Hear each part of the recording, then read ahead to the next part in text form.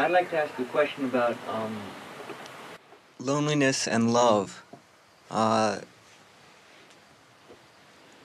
In my experience, the kind of love where you're trying to, by being together, I'm talking about the kind of love between two people in a sense. By being together, you protect yourself from that loneliness. It hasn't worked out too well. And in the when you're in contact with that loneliness, it seems to destroy a lot of the kinds of things that you try and pull off on that level. But is there still love in that sense between two people while you're still working with that loneliness? Or are you basically, well, can you, perhaps you understand my question from that much. I don't want to go into it too deeply. I think so. I can understand your question.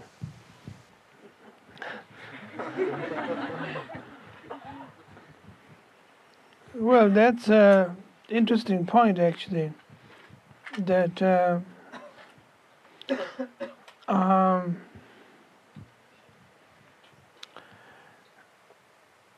don't think anybody can fall in love unless they feel lonely.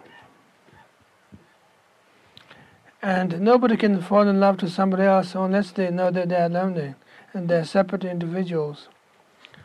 And if you, by any misunderstanding, by any strange coincidence that you think you are the other person already, there's no one to fall in love to.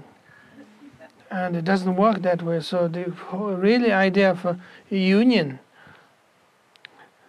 the word union or united, joining together, which makes the sense of being two being together. I mean, one and the one being together is union. Otherwise, if it's just one, you can't call that union. And zero is not union, one is not union, but two is union.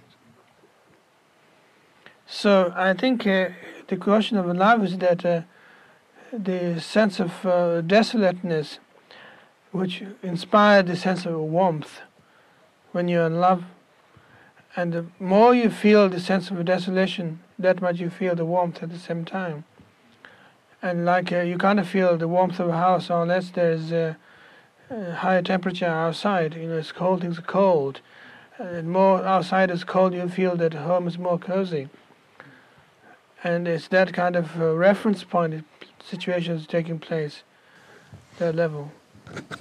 What would be the difference between any two particular people being together and your general relationship to the Sangha as a whole, which is like sort of a whole bunch of people feeling desolateness to different degrees? I think that's a question of that if you are two people are together and the types of loneliness may be a similarity, and in fact that one person reminds the other person more of their loneliness.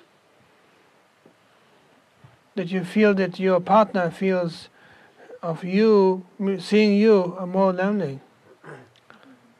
Whereas in a Sangha that it's equal share, somehow there's a pervasive loneliness, ubiquitous loneliness that's taking place all over the place. Thank you. You're welcome. So would you say that loneliness is love? I think we could say that.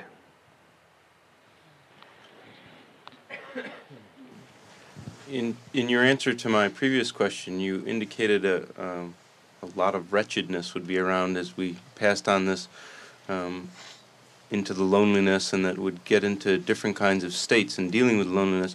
I'm wondering where the concept of compassion fits into. How does one practice compassion with that loneliness? Or how does that concept fit in? Well, I think loneliness brings a sense of compassion. Automatically, that the compassion is, according to the scriptures, that compassion consists of that of shunyata and knowledge, wisdom. That the ingredients of compassion is that of experience of no ego, non-ego, and a sense of precision at the same time, which you often call the skillful means as well. So otherwise you can't have compassion if you don't have egoless and a sense of precision at the same time. So the sense of egolessness obviously comes with the loneliness. The sense of precision is also seeing the wretchedness at the same time seeing through oneself. So that everything's been examined and looked at, so that becomes compassion in that sense. That's unconditional love.